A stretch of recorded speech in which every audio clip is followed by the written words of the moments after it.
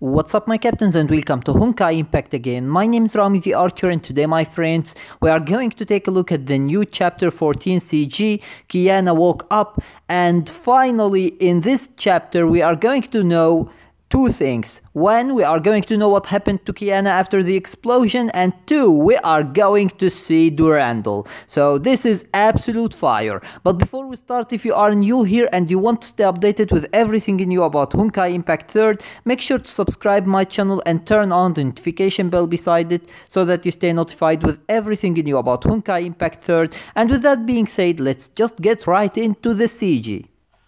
Alright, so here we go. And this falling light should be Kiana falling after the explosion, and here we have May running towards her to save her or to see what happened to her. And here we are hearing steps as well. Alright, here we go. Here we go. Miss Durandal is here finally. Finally. And look at this ability. The hell is this ability, man? The hell is this? Alright, and Kiana is still falling. And it seems that something caught her, right? The light just disappeared. Okay, there she is. There she is. Sleeping.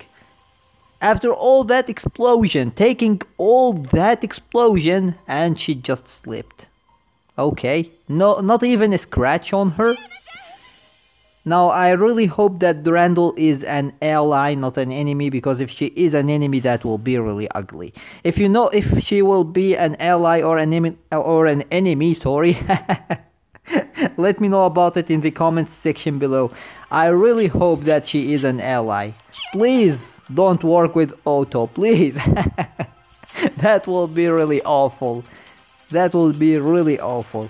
Anyways, this is the new CG, and as you saw, Kiana didn't actually die, so that's really cool.